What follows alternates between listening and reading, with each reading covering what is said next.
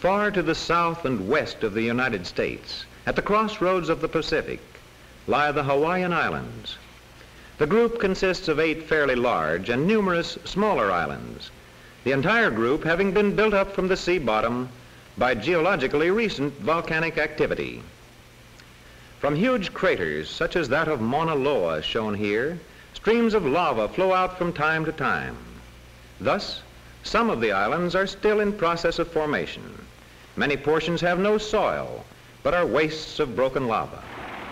On the other hand, there are thousands of acres of land, which today are planted in sugarcane, as we see here, by the white man's modern agricultural machines, manned by laborers of many different nationalities.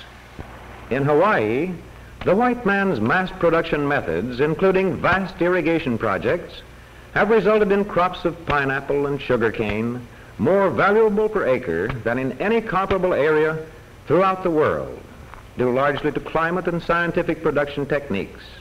A wide variety of nationalities is represented in the workers, immigrants from many lands who oversee, who plant and harvest the Hawaiian crops. More than half a dozen types of immigrants sweat in the cane brakes under the subtropical sun, cutting seed cane. Others burn off the fields before harvesting. Still others operate modern machines whose huge claws do the work of hundreds of human hands. Japanese, Chinese, and other Orientals have become a part of the new industries on the volcanic slopes of these sunny Pacific Islands. The white man has built railroads to gratify his desire for mass production on vast pineapple plantation and in broad cane brake. He has devised long chutes down which streams of water carry cane from upland field to cars that move it to the crushing mills of the vast sugar plants. The native Hawaiian has been little affected by the white man's long trains that carry hundreds of tons of sugar cane to the refineries every day, or by the fact that some of the largest sugar operations in the world are carried on in great modern plants filled with strange wheels and belts and other complex objects of a machine age. Let the huge claws tear the cane stalks out from railroad cars to give to the factory machines to make sugar, and the strange thing called money for the white man. Let the white man's cities grow up around convenient bays. Cities like Honolulu, where vast commercial houses have sprung up, where ships come in from the wide seas to rest and to take on new cargoes from the white man's plantations. Along other quiet, palm-fringed shores of the islands, the native Hawaiians live much as their ancestors have lived for centuries, under the smiling sky, close to the broad sea that furnishes them much of their food, much of their pleasure. This morning, Lani Kailua plays idly among the rolling breakers after a vigorous swim in the surf. And now breakfast calls. He pauses for a moment for a drink at the rain barrel, the only source of fresh water for the household. Mother Kailua wraps in broad leaves the last of the store of fish in the lean-to that suffices well for a kitchen. She tells Lonnie that he must catch more fish with his surf net. Fish is a main article of Hawaiian diet. Lonnie's uncle is grating the fresh meat of coconuts, which abound along the palm-fringed shores. Although, like most other plants, coconut trees are not native to the islands, which are too young to have developed many of their own peculiar trees. Lonnie's younger brother, Paulie, too, is on his way to breakfast, back with a load of firewood he has gathered in a grove of koa trees. Eagerly, Paulie gives up the rein to Sister Moana to join his older brother. Skillfully, Lonnie casts the net upon an incoming surge of water, in which may be moi and other varicolored fish. As the net settles deeper, they beat the water to drive the fish into the trap. Nets for fishing have been used from time immemorial, and the Hawaiian fishermen cling to this method in the lava-bordered Pacific surf. Meanwhile, Sister Moana is putting the shredded coconut meat into a cloth. The rich, oily juice is squeezed out to make a kind of salad dressing to enrich the flavor of vegetable dishes.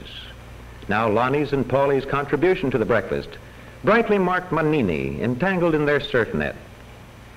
These will be ready by the time the fish now prepared have been eaten. Reflecting the influence of Christian missionaries, Mother Ka'alua says a silent grace.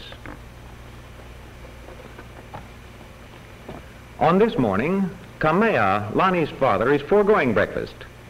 He is the head canoe builder of Hona'an, and he is directing workmen who put finishing touches to a sport canoe ordered by white men from a nearby plantation. They have come to inspect and to try out the craft. Every detail has been hand-wrought with traditional care and skill.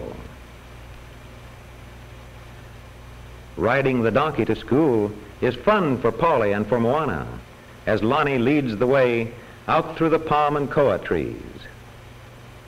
At the school, children of Oriental, Occidental, and Native ancestry pledge allegiance to the flag. I pledge allegiance to the flag of the United States of America and to the republic for which it stands, one nation, indivisible, with liberty and justice for all. A game of football underway on the boys' playground is a further reflection of America's impact on modern Hawaiian life. This Oriental lad is picking up points of the game. In play as well as in agriculture, Hawaii thus becomes a melting pot of nationalities.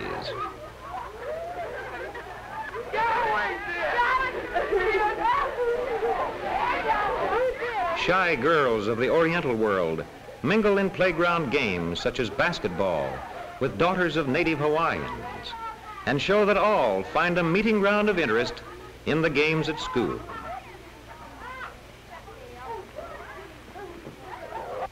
Back in the village, a year's careful work by Kamea and his helpers is now to be crowned with the launching of the sport canoe. It is taken to the water's edge where it is blessed by a kahuna, a priest of the old Hawaii, in a brief ceremony. Then on into the quiet sea for a trial spin. The men who have had it built will use it in an Hawaiian sport that has been adopted by the white men of the islands.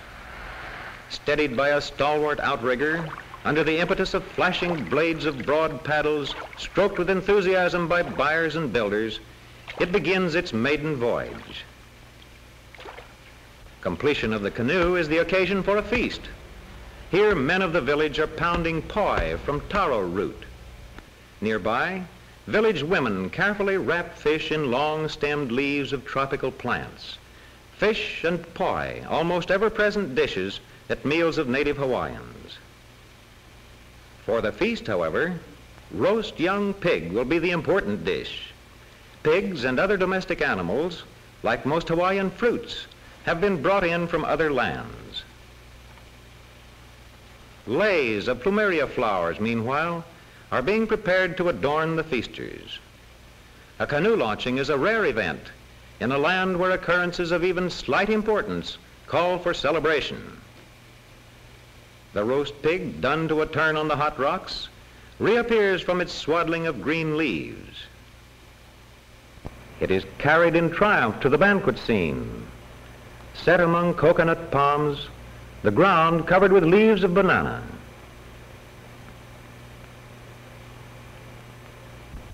On all sides now, the banqueters begin eating the yams, the baked bananas, breadfruit, and drinking the sweet coconut milk.